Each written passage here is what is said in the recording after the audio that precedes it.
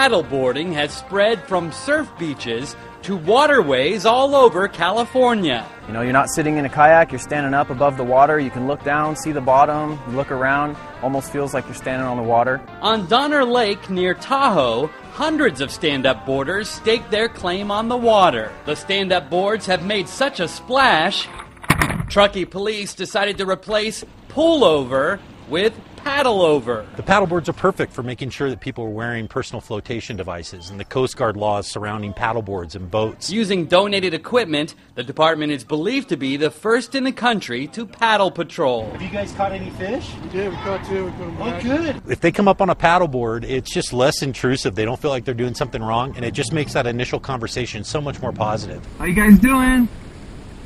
Playing in the water today? Unlike police boats, the paddleboards don't create waves, allowing officers to get up close and personal. You guys aren't going to stand up? I tried, but I bet you can do it. We can trade information with people when we're out there standing on a board, as opposed to just rolling by them in a car or cruising by them in a boat.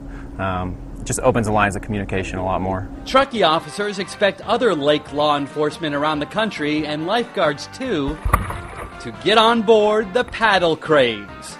Haven Daley, Associated Press, Truckee, California.